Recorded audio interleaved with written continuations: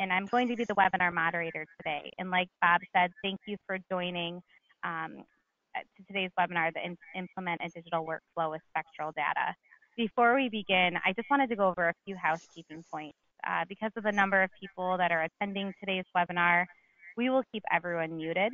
During the webinar, if you have questions, please use the questions function on the GoToWebinar panel. Towards the end of the webinar, we will have time for a short Q&A session, and that's when we'll be able to go over those questions you had.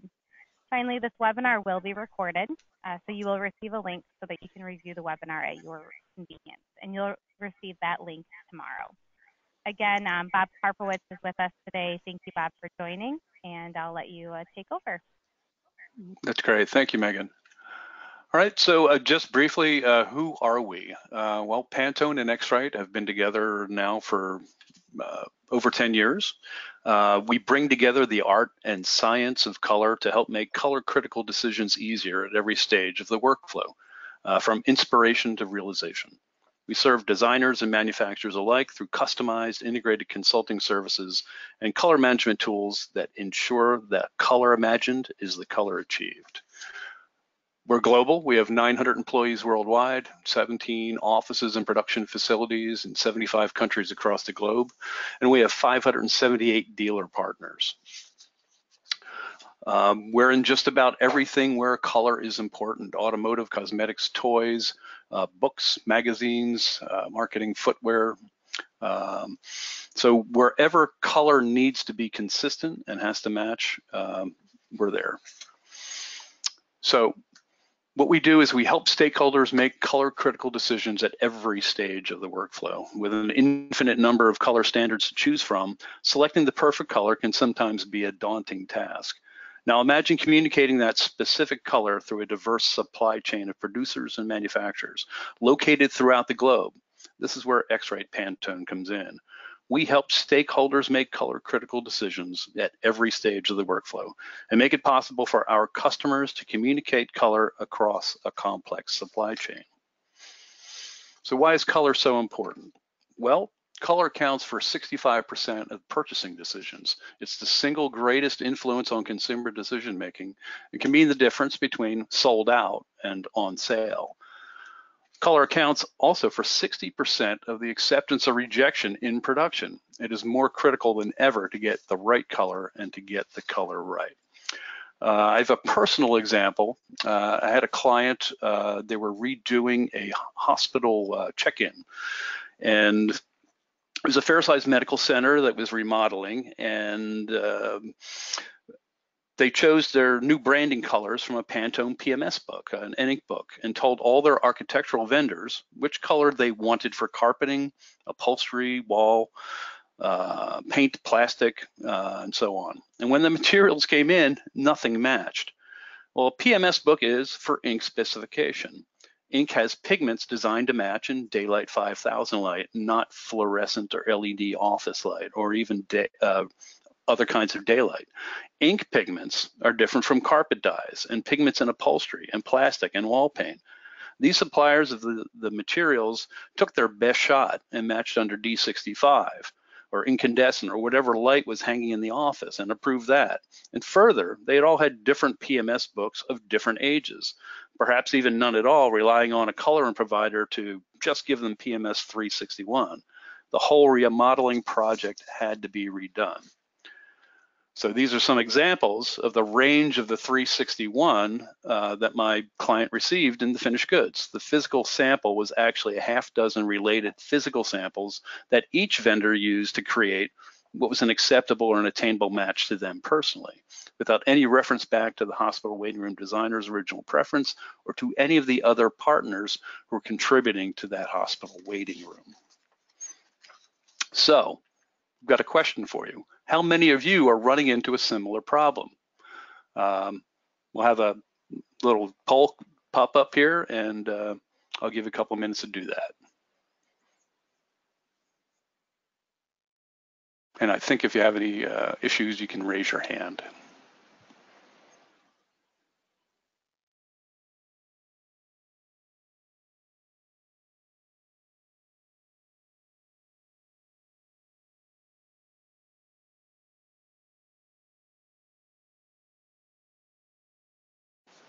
Okay, well, thank you. Okay, so why does color management seem so difficult? Well, there's just one example.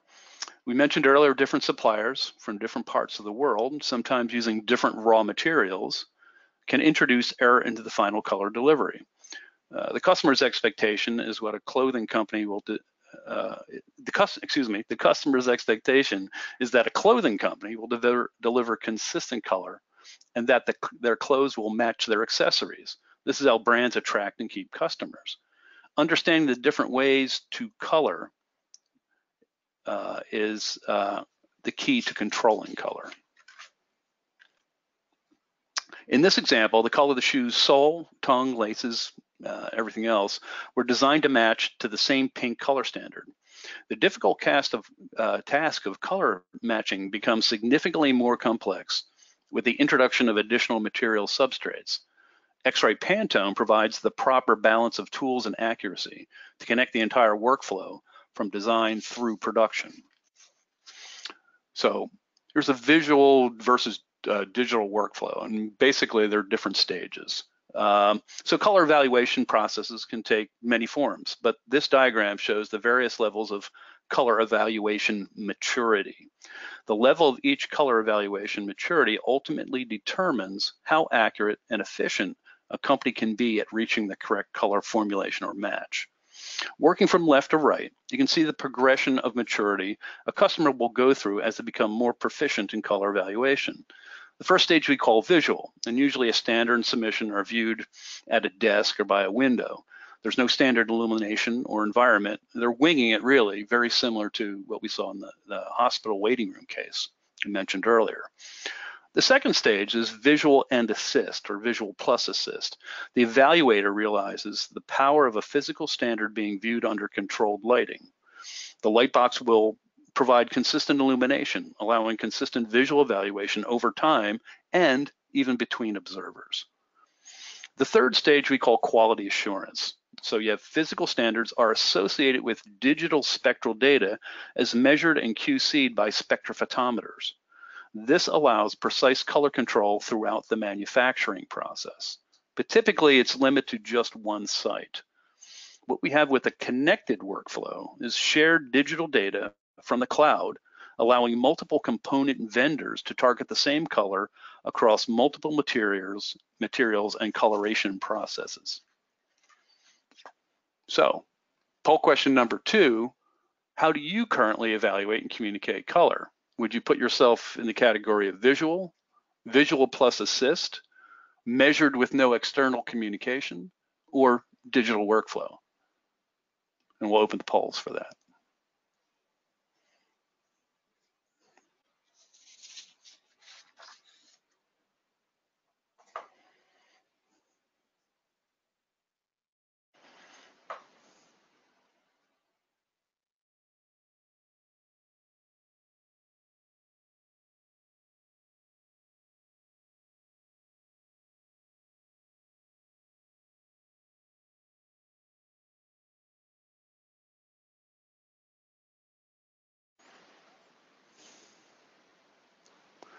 Okay, thanks. All right, so what are the benefits of a digital workflow? Well, you can see that here we've got 4 different stages before everything gets back to the specifier to see what the final product is. On the top tier, you see how things can wander without a digital workflow, and on the bottom tier, you see how things are more consistent all the way through. And so let's just go through the steps. At the beginning, the specifier, Joe, picks a really cool blue for a new product launch. Then Ted goes and finds a color in his CAD system that looks pretty close to Joe's preferred color. Nancy prints out Ted's color spec on her inkjet and matches it perfectly. Then Jack uses Nancy's colorant and makes it look really good if you hold it just right. So you don't get good results that way. Things tend to wander. There's nothing to monitor or anchor the color all the way through that process. In a digital workflow, everybody at each step gets the same digital target and have to comply to the same measured tolerances. And this results in consistent color communication through the process. So instead of going back and forth, rejecting at the formulation level, reflecting at the manufacturer level, right? We end up wasting all this time shipping physical color samples back and forth. Lost in the shuffle are the breakdowns in communication and the introduction of error within the process, leading to color variation between production runs and components. So what is at the heart of a digital workflow? Well, it's spectral data. The spectral data is the fingerprint of a color. If the curves of the product match the curves of the standard, there is no risk of the colors not matching in other light sources. So with digital standards, you have one version of the truth available to all partners in the supply chain. Physical standards, no matter how well made, all have some variance in order to make them affordably manufacturable. Also, once created, the physical standards are subject to mishandling and environmental degradation. Where the digital standard remains consistent, physical standards start with some variance and undergo physical changes as they're handled.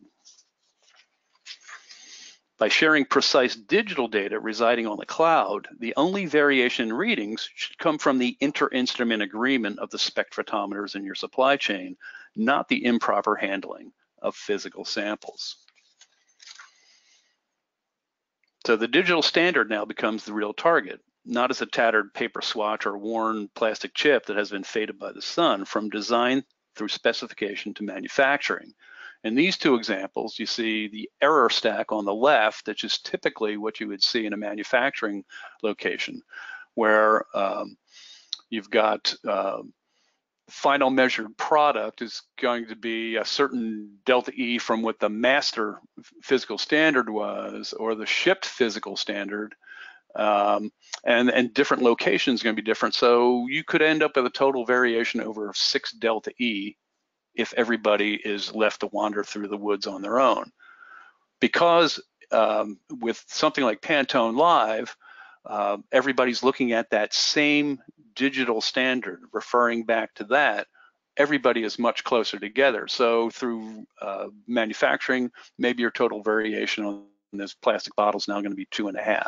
So that's a big advantage, and probably would have helped my hospital friends. So how does PantoneLIVE really work, right? So PantoneLIVE works in 3 separate environments. We have market segments with their own coloration technologies and materials that need some specific things. We have plastic coatings and textile production. We've got print and packaging, and of course, you have design, the people at the top, the beginning of that process, right? So PantoneLIVE designs for designers. You'll see how colors change in various print conditions on the screen. The data is accessible from the Pantone Visualizer app, so you can anticipate what the substrates and what the environments are going to be. And it is available through Adobe Illustrator via a plugin. The PantoneLIVE production, print, and packaging is for packaging converters, so the people who are making the boxes or printing the labels, right? And the Pantone data can be coming from our ink formulation software, will be native in our, or availably native in our X-Rite IntelliTrack scanning spectrophotometer. It's in our Color IQC quality control software, in our ColorCert verification software, available in our exact Spectra, the 45.0 spectrodensitometer used in the printing industry, and we connect to a lot of third-party applications. The new thing that we've got now is that we are now entering into the industrial world, plastic coatings and textile, right? So it's for color producers and manufacturers. Again, goes into iMatch, goes into Color IQC, connects to the X-Rite CI7X series benchtop spectrophotometers and our handheld Sphere X-Rite CI6X spectrophotometers. So PantoneLIVE can improve color specification. And here's how. So design and production licenses are available to connect all participants across the workflow. All colors update and populate automatically into your software. There's no need to buy spectral data separately for each color, as we have in the past with the TCX sample we have here. And this eliminates the uncertainty of how manufacturers buy and store data. So this way, there's some reliability that you are using the same data.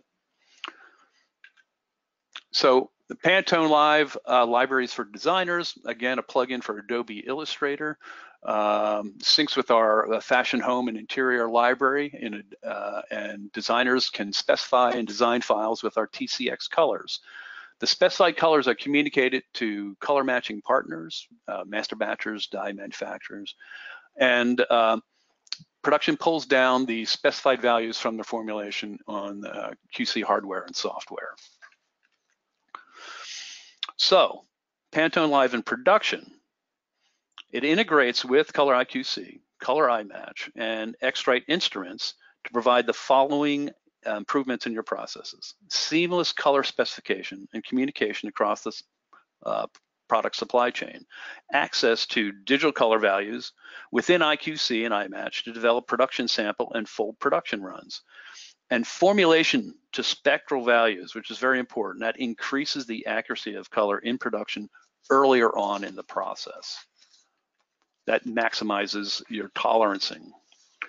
So these are the physical side of what we have with PantoneLIVE. On the left is our fashion and home library for textiles. We've got the fashion, home, and interior cotton TCX and nylon bright libraries. All have been measured with the benchtop sphere, a 7800. On the right side, you have the PMS library. So this would have greatly helped our folks in the hospital waiting room. So we have the Pantone PMS measured both with a handheld sphere and with the handheld 45-0. So gets both the packaging market and the industrial market. And then we've put those Pantone colors into plastic to use in 3 different libraries. One would be for the handheld sphere, and then we have on the benchtop sphere both with a UV calibrated library and a UV cut or UV excluded library. So you have lots of options here to pick that fits exactly what your process and materials are. All of this fits in with our software, Color iMatch, which is the formulation software for most of our production formulation software customers. Then we've got Color IQC, which is our QC software, sorry, and it's facilitated through Net Profiler, and that Net Profiler software is going to connect all of the instruments together so that they are as close in inter-instrument agreements as possible. And they hook up to these spectrophotometers, our CI7X series, the 7800, the 7860, and the 7600 benchtops, very high accuracy, very high inter-instrument agreement. Our portable CI6X handheld sphere spectrophotometers, and the exact 45-0 spectrodensitometers, which are used in the printing world. On top of all this, we've got light boxes. This gives you the visual confirmation that the process has worked, and you can see standard and batch next to each other in CIE specified illuminance. So, in summary, the PantoneLIVE in production integrates with Color IQC, Color iMatch software, and X-Rite instrumentation solutions to provide the following improvements: seamless color specification and communication across the production supply chain, access to digital color values within IQC and iMatch to develop production sample and full production runs, formulation to spectral values increases the accuracy of color production earlier on the process, and maximizing tolerancing. So are there any questions? Thank you, Bob. Yes, if you have any questions, please go ahead and type them into the questions panel on the GoToWebinar panel. We do have one. The first question was, I assume PantoneLIVE could be used with your color cert software. Yes, it Correct? does. That is correct. It was mentioned earlier on, but we didn't, and I should have put that in later in the process too. Okay. Any other questions? I'll give everyone just a minute if they have any to type in. Bob, it looks like your presentation was very thorough and you covered off on everything. Oh, very kind.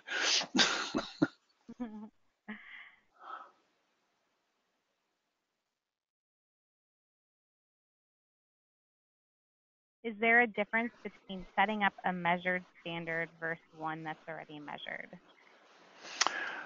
Well, so I'm assuming what the questioner is talking about is if you measured with your spectrophotometer a sample that you wanted, and you sent that now digital spectral curve off to, say, a colorant provider. Yeah, you do a pretty good match, but know that there is going to be some difference between your spectrophotometer and their spectrophotometer. So even if you have the same exact, excuse the pun, same exact spectrophotometer models, they could be at different parts of the inter-instrument agreement. So if you're, say, have an instrument that's a 0.2 delta E inter-instrument agreement, that means inter-instrument agreement with the master. So it's possible that you could have two instruments that are within specified inter-instrument agreement that will be 0.4 apart because they'll be on opposite ends of that. And so there begins to wander a little bit. So basically what you do with digital standards are you've cut that possibility of inter-instrument agreement in half. And the real value of that comes if it's a complex supply chain. So if you're just dealing with one colorant provider going back and forth, you specify and produce, and you have a colorant provider, then you could do that with these two instruments because there'll be a reasonable inter-instrument agreement, and you'll have consistent results. It gets really complicated when you think of that sneaker example or the hospital waiting room example. When you have people who are in different parts of the industry, they're providing cotton laces, the leather tongue, the rubber sole, all this has to be the same color. They deal with different issues. And so to now say, okay, I'm going to measure with my spectrophotometer and send it off to 15 different places. Now the differences between each of these could be more apparent. I hope that answers the question. Thank you, Bob. Let me see here. Do we need to purchase color libraries separately? I'm not sure what the question is. So color, if you get PantoneLIVE, you will get the entire library. So in each of those three families that I mentioned. So if you're in design, you'll get all the colors that we've mentioned in the PantoneLIVE slide earlier that showed, the PMS, you'll get all of that stuff for design or for production. Why is a spectral curve required? Because the spectral curve is really a measurement of how a material interacts with light. So if we say in opposition to spectral curves, here's an LAB. Well, the LAB has some conditions attached to it. This is how a color looks in D65 10 degree. So that would be, so you wouldn't be able to see the effect of metamerism. So metamerism could be a very big deal. Excuse me just a second. Metamerism is a very big issue, especially when you have multiple materials where the color appearance will shift depending on the light source. So a good example is if you put your black socks on in the morning and at lunch you notice that one of them is actually blue, and it's because the incandescent light that you had at your bedside doesn't have much blue energy. So in that viewing condition, both those socks are black. The same thing happens if you're trying to get the cotton laces and the rubber sole and the leather tongue of that sneaker all to be the same color pink, that you may match an LAB, but without spectral curve, you're not going to know if you have a good spectral match, so that you reduce the effects of metamerism. I hope that answers the question. What level or difference of delta E can a consumer see?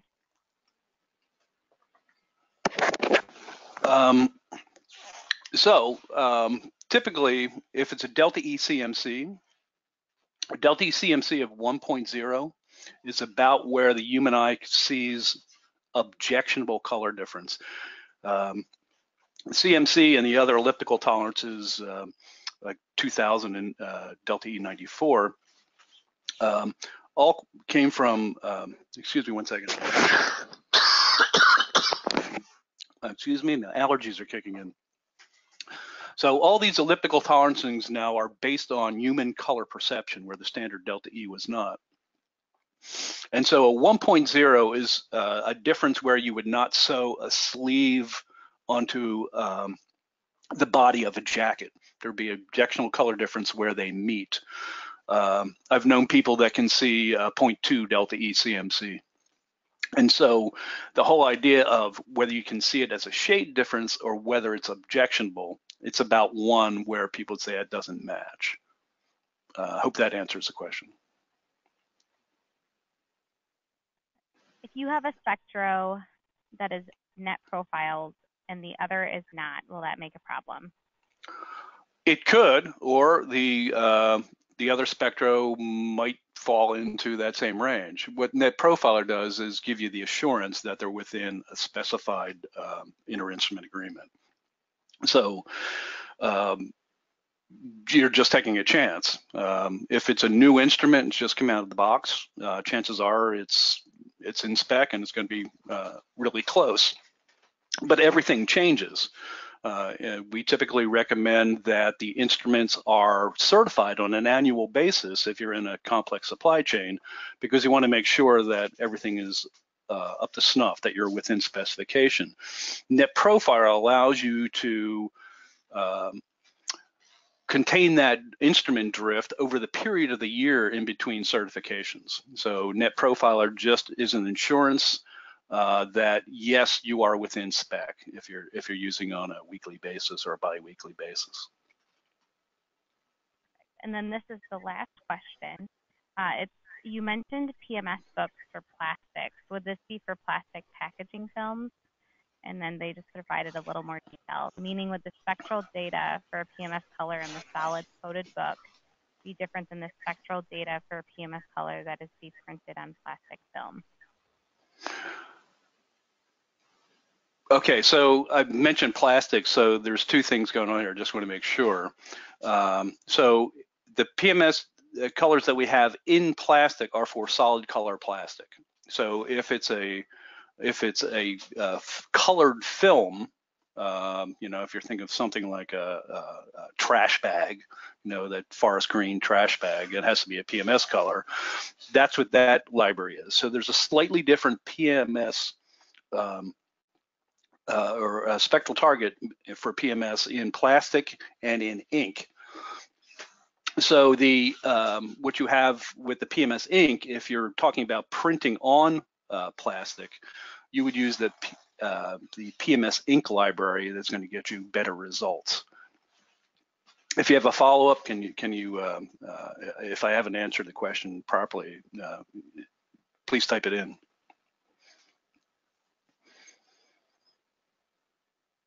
Okay. It looks like that was the last question, Bob. So I want to thank you again for taking the time today, and to everyone that attended, thank you very much for attending.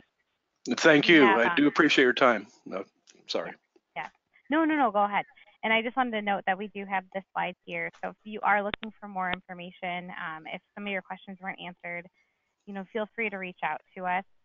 If you respond back to the email I send tomorrow, that comes directly to me. So that's another way you can get some of your questions answered. So thanks again, and have a great day. Thank you very much, everybody.